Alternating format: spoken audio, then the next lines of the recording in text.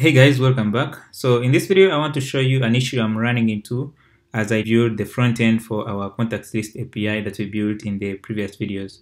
So right now, I'm working on a React app to consume the API, but when I try to make any API request to the deployed application on Heroku, this is what I get. So for example, if I type CRY and then I put a password, like password, and then click login, you will notice that the request fails and I'm unable to connect to the server. For example, here, if we actually investigate this request, so I'm going to go to the network tab, and then here, you can see that we don't connect to the server at all. So the reason for that is that by default, Django doesn't allow other domains to connect to the web server normally. So what we need to do is set up a CORS policy for a web server to allow requests from other domains to be able to access certain resources on our API server. So what you're going to do, so we are going to use this module to be able to define a CORS policy and allow our API server to accept requests from our localhost domain.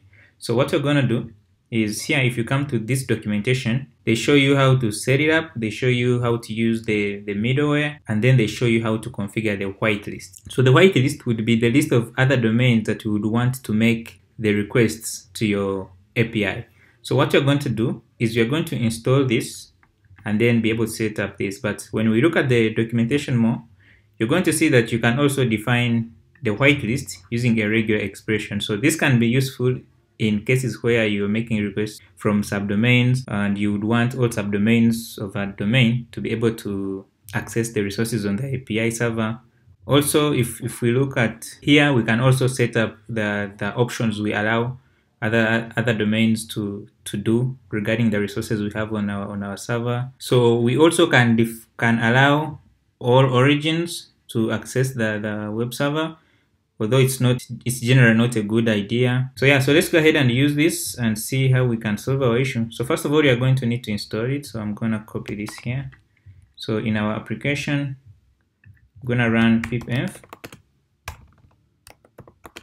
install Django CORS headers. So once it installs, we need to add it to our installed app section. So I'm going to come to settings, and then in the installed apps, I'm going to add it here. So now we also have to add a middleware. So of course you could define your own middleware and actually you configure this stuff from scratch yourself. This module is highly popular and it's actively maintained. So it's something you can rely on to handle these kinds of things. So I'm going to set up the middleware. So here, I'm going to scroll to middleware section. And then here, I'm going to bring in the middleware, CORS middleware. So once we are done here, now we need to set up our whitelist. So if we take a look here, see we can set up origin whitelists. So I'm going to copy this one. Down here, let me set up the comments. I'm going to do CORS. So I'm going to bring in this. So now we can define the domains that we would want to allow on the server, to allow to request resources on our server. So right now we are working with localhost port 3000. So I'm going to keep localhost port 3000. So if you have more, let's say you have like a file server, and then maybe you have a server and then you're storing images on a separate file server, you can also add it here such that it can always communicate back and forth with your API server. So that's just an example, but I'm going to now leave localhost because that's the only use case we have for it for now. So I'm gonna leave that, and then I'm going to commit this. So git add dot git commit -m. So I'm gonna say ch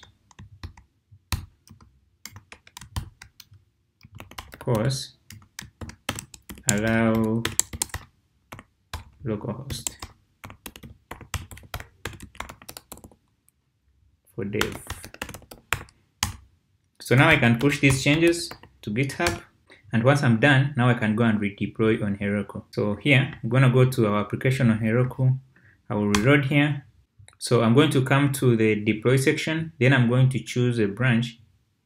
Let's see which branch is here. Oh yeah, so I'm going to redeploy. I'm actually going to trigger a redeploy. So I'm going to redeploy master. So now it's going to start redeploying. But right now, as it deploys, we still have the previous version on that server. So if I come and try it here again,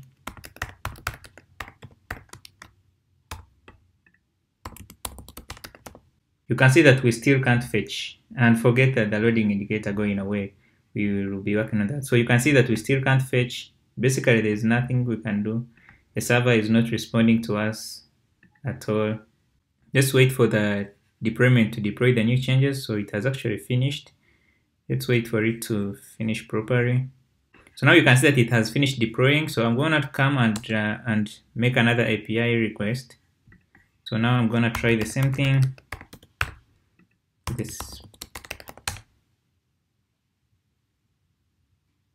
So now you can see that I get the details from the server. So you see we get the response 401. So now we are able to communicate to the server by adding localhost to the CORS whitelist on the web server. So that's going to do it for the video. If you enjoyed the video, please give it a thumbs up. I'm working on the React frontend for this. I'll be also posting videos about that. So if you're interested in that kind of content, consider subscribing to the channel, and I'll see you then.